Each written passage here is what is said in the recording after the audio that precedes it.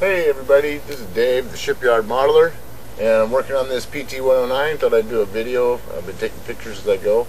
This first picture, that's sanding the bridge area to convert it into the historically accurate armored bridge, which doesn't have windows in it. And then I follow that with gluing the hull parts together. I do that, one of the first things I do, and use the rubber bands to secure it, make sure it's nice and dry before I start working with it. And that's really important on this model, by the way, because it will leave gaps if you don't make sure it's secured until it's dry. Now on this I use a really thin down black wash and wash the decks with it, and it comes out looking like that. The pigment seeps in and gets in between the planks for final painting. It's also kind of a primer. Here I use a little bit thicker but still thin down black to paint up all the raised details on the model.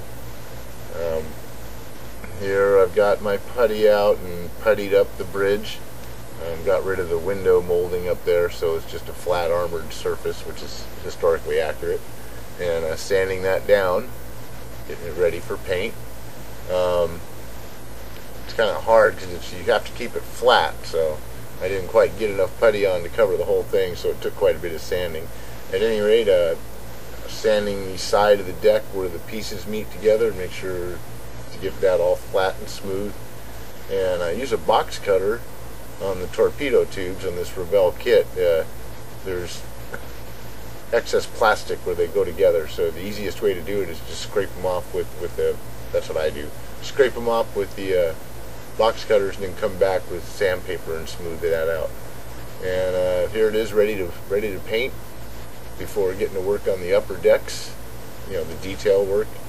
And the next slide is after painting. This is a dry brush paint job, which means well, you get some paint on your brush and you wipe it off and you wipe it off and you wipe it off until there's hardly any paint on the brush and it's not leaving any streaks, and then you work the paint onto the deck and onto your model, and it gives you this effect. As you can see, the primer coat still shows in the gaps between the planks on the deck, and also appears as shadowing around details on the torpedo tubes, around all the hatches and stuff like that. It comes out really nice.